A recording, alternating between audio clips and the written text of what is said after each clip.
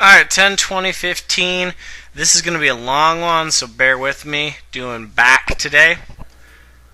And this is my son. He came out to work out with me. This is our warm-up routine, something that I do before almost every workout. Start off with some shoulder dislocates with the band. Make sure you can get some flexibility in the shoulders, warm up the joint, and obviously you're supposed to keep your elbows straight, but he's only 4, so he'll learn, he'll get there. And this is especially good for doing squats, making sure that you have the flexibility in your shoulder joint, but it's good to warm up for even deadlifts, just making sure your shoulder joint's nice and warm. And then right after that, always do some band pull-aparts, trying to make sure, again, rear delts are activated, the traps are pulling back, and since for most lifters we tend to be anterior dominated, you know, our pecs are overdeveloped and our anterior deltoids are overdeveloped, so you get that shrug look where you're bending forward kind of like a gorilla. So this helps to really work on that, just get some blood flowing and counteract that type of movement. And making progress on the posture, but not quite there. And he wanted to do some hip extension warm-up. This is something I normally do for deadlifts and squats. Obviously that's not going to apply in a back workout, but he wanted to do it, so we're going to do it, right? Careful.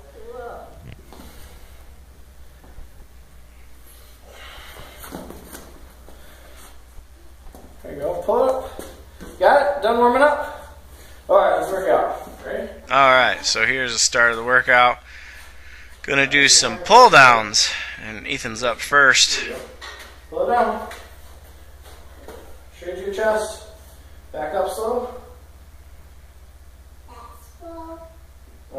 We had some technical difficulties here with the pulley. This pulley system is kind of old, and it likes to twist around on me, so that's kind of annoying. But I fixed him up, and look at that. Without technical difficulties, he's getting that no problem. Nice easy reps. Working on those lats, getting some pull down strength in there. And my daughter does gymnastics right now. My son, he really wants to try doing that. And before you go knocking gymnastics, know that I support my kids no matter what sports they want to do. And gymnastics is really great for developing all sorts of strength, and it's really awesome. They can do some awesome things. So trying to help him start working on some upper body stuff, because they're going to do rings and all that. But here I am, starting off light. This is just 120 pounds. Again, trying to really focus on feeling the lats. The lats are something that I have really been unable to develop any sort of mind-muscle connection, and that sounds very bodybuilding type speak, but it is important, I think, just so that I can make sure when I'm setting up for the bench or when I'm getting ready to pull on the deadlift that I can actually feel the lats contract so that I know I'm locked in. That's something that you really have to be able to feel to know for sure that it's working. And put across the bar now, sitting down. Unfortunately, I was a little bit too high on this, so I wasn't really doing much, but went up here to 150. And what I did in this workout is ramped up and then did a drop set. And I'm going to go forward, fast forward some of this, because we don't need to see all the pull downs, right?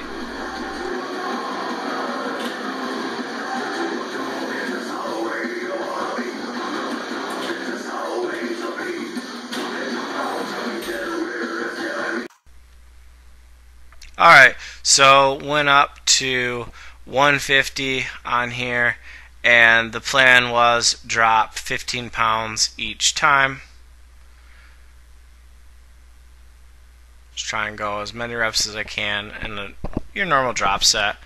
And actually did start feeling the lats a little bit in this, so that was good. But still not really feeling like I can control it. It's just after enough reps, when it gets heavy, I can finally feel a little bit of fatigue, but I'm not getting very much when it's light. So went in, did this pretty easy, didn't get very many reps, but that's to be expected. Now this is something that I wanted to try and do. I saw somebody doing this. It's similar to a face pull, but I can't pull up like a face pull due to my rotator cuff. So I just wanted to pull straight from a high pulley as opposed to keeping my elbows way down. Unfortunately, I did not check whether or not the pulley cable on this particular rack was designed for that, and I heard some terrible sounds, went up there and realized that after I changed the weights, it was actually tearing apart the cable. So it was started fraying, messed it all up, and that's unfortunate. Luckily I did have a spare pulley that I could throw on there, but I didn't want to mess it up, so I went to my coat rack and started doing it here. So this is a different angle. The first one I did 50 pounds, this is 70 pounds, wanted to try it. And you can see there, it's quite a bit different angle from your bent over rows or your cable rows, because you're starting from a little bit higher, again like a face pull would be, and then you're pulling it to the bottom of your chest. And I really did like these, really felt them in the rear delt, and this is a range of motion that I definitely have not done any sort of work on. So set 2 here, I went up to 90 pounds, and unfortunately what was happening here is it was actually pulling me forward and then it was pulling the machine up. So got to figure out some way that I can stay stable without making my body move a whole lot, because then you're just going to end up cheating, and that's not the purpose of this movement. And this is just another angle. So you can see here now from the back, my elbows definitely look a lot higher than they are from the side. But this was back down to 70 pounds because I felt I had a little bit more control and trying to get some hypertrophy in there. So it's not necessarily something that I'm going to go heavy, and it is something that I just wanted to try in the movement. But I wasn't really feeling it in the lats at all. It was all rear delt and quite a bit of trap activation, but definitely felt it work more than the low pulley for me. And then one thing that I wanted to try right after I finished that set is what happens if I pull down. And this is the first time that I can truly tell you I have ever felt something hit my lats directly and almost completely based on the lat movement. And I wish I had this from the side, but I did this one. So the first rep is showing the normal way, and then I was seeing, well, how would that compare? You can see I'm alternating there, and definitely this right here is what hits the lats. So you kind of come down and then pull back, and I'm still only using 70 pounds here, but this I think is something that I'm going to have to keep throwing in there. Definitely going to have to figure out how I can move up in the weight without me getting pulled forward or the machine tipping up. I don't want to bolt it to the floor. And since my pulley in the other system, the rope cable was all messed up, I decided to try and do the band pulley. And you can see here, see how different that range of motion is? And I'm not getting anywhere near the range of motion that I wanted. As I've commented before, with the big belly, it kind of hits. I'd like my elbows to go back at least another 5 inches, maybe 6 inches. But there's not really much I can do with that cable setup. And that right there was 140 pounds, and I really felt like that was doing nothing. So I went back there and I threw on another 90 pounds, bringing it to 230 pounds. Now the most annoying thing about this particular apparatus, and even my other pulley system now, is I had to use my extension chain to fix the other pulley. So now I got to get really, really close, which I'm not a big fan of. And this one, really have to drive my feet into the machine the entire time, or it's just going to pull me, or pull the machine forward, and that's not going to be beneficial. So again, this is 230 and it's definitely doing some work. However, the range of motion is tiny. And I just decided to go ahead and do one more set. And again, not really happy with the range of motion, but at least in the front, I'm really extending and getting a full stretch in the back and contracting it back as far as I can until the pulley hits the bottom of my stomach. And that's all you can do, right?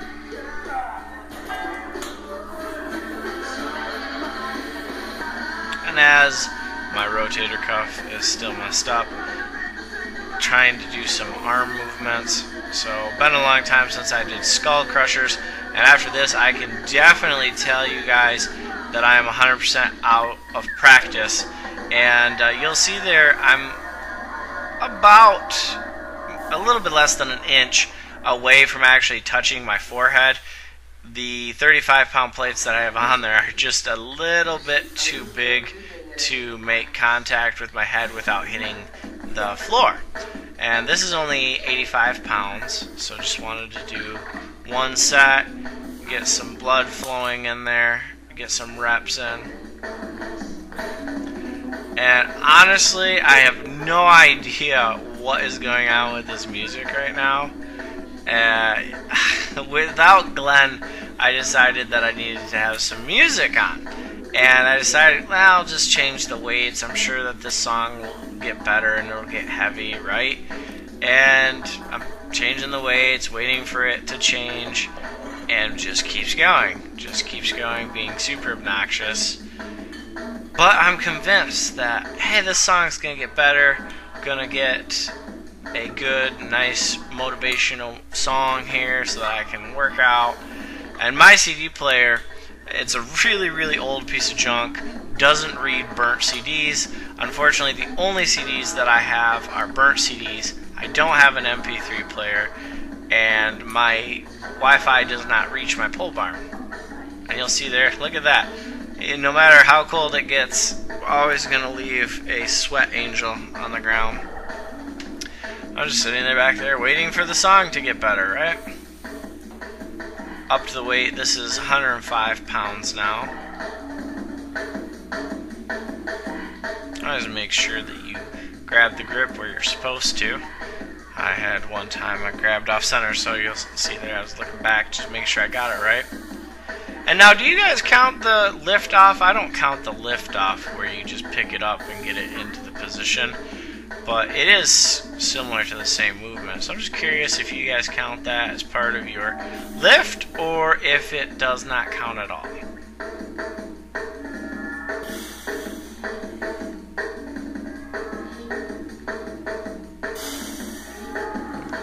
And I'll tell you right now, the only thing going through my head is, I really do not like this music. I can't stand it. Let's go and listen to something else. And it's really hard to actually push yourself through a set when you're so distracted. So I don't advise it. Make sure if you're going to put music, you know what's going to happen and what's going to play. Alright, and this is the second to last set I do of these, the last full set. And this is now up to 125 pounds on Skullcrushers. And really disappointed with how few reps I get here and how difficult this was. Yes, it's been a long time since I've been able to do any pressing movements. Yes, it's been a long time since I've done Skullcrushers directly, but to only be able to do those few is just terrible. I mean, I got two, and then I decided, well, let me see if I can do something like a close grip bench. Well, that wasn't heavy enough to do anything, so I went back and just did a negative, and was really disappointed in myself, I'll be honest. And I decided I'm going to go ahead and try this again.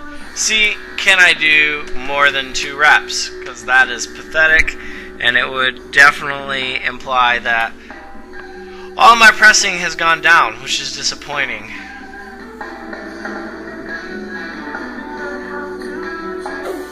First rep there. Second rep.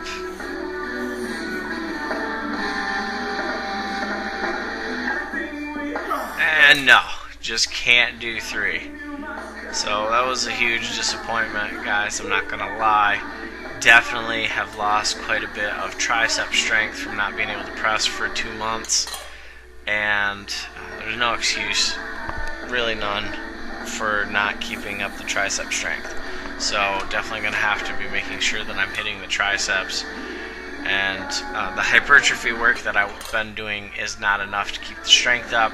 So I'm going to have to alternate between keeping the size going and keeping the strength up. So drop this down to 105 again. I'm just going to try and finish this up.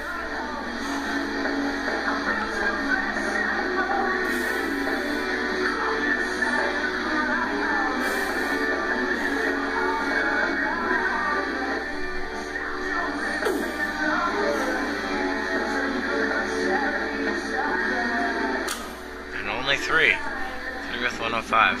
Again, super disappointed in this. Now, this is just kind of funny because it's no weight at all to just pick up and throw around. But I'm going to do bicep curls with this because that makes sense. So starting off with some really close grip. This is 62 pounds. I thought my easy curl on this one was 15 pounds. I have 3 different easy curls, but I decided to weigh it, and this one comes out to around 12 pounds. And I'm not going to count the black collars. I have no idea what those weigh. But we're just going to say 62. I'm trying really hard to make sure no hip swings, no back swings in these. Just do them as strict as possible. And with that close grip, I really felt like my stomach was getting in the way, and it didn't feel like I was actually working the biceps much. So I went ahead and went out, upped the weight up. This is now 82 pounds. I'm still able to do that with very minimal body movement, which is nice. But definitely starting to feel it. And after doing all of the back work that I did, even though it's not necessarily your main mover, your biceps are worked a lot, I'm definitely starting to get a little bit of burn and fatigue in that, and decided let's go ahead and throw 102 on here. And as you guys know, bicep curls are not something that I do very much of, so I was really hoping to get quite a few reps here.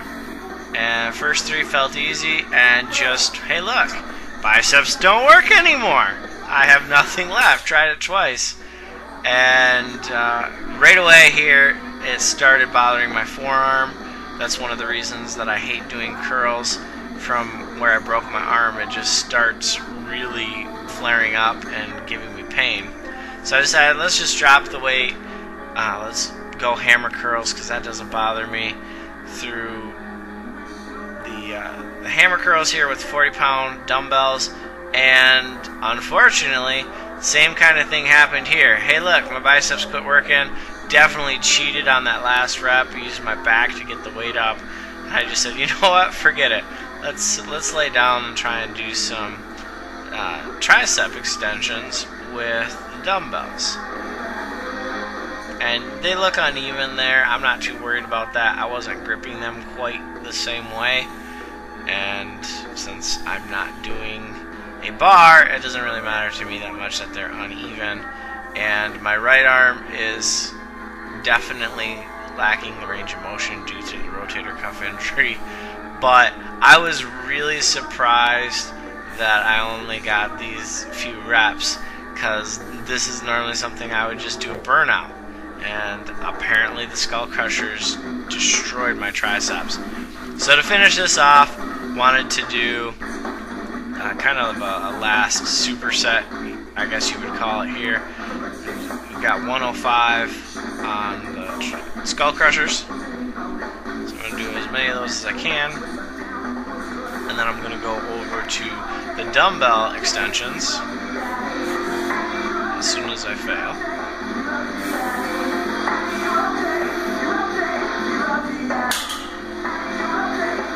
You guys thought I was going to go for another rep, didn't you? Yeah, no, that was just me psyching myself up to set it down.